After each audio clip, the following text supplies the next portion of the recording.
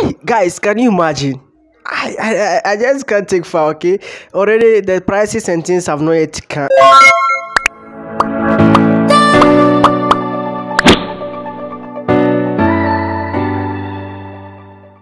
That was since 2 3 days ago.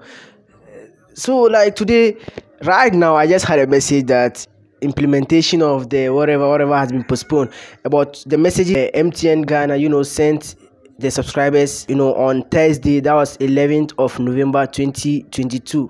Okay, so today they sent another message this early morning that it has been postponed.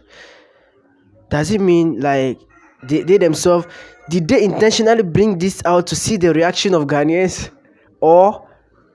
But I think even if they brought it out, the comments and the things they will get, no, it won't be that good. So at least they should just pull it back, check or review it well, then bring it, because Ghanaians are already suffering. A lot of people are committing suicide, but let me tell you this: suicide is never an option. Okay, no matter how tough and difficult the situation will be, let's just keep hoping for the best. Let's search around and see whether we can find some small jobs to be doing, which will sustain us till we get the better ones. Let's say if you're in an area where to find a job is difficult, look around, whether you see or find these constructors, help them and get something small for yourself. At least that will keep you going. No matter how tough the situation is, suicide is never an option.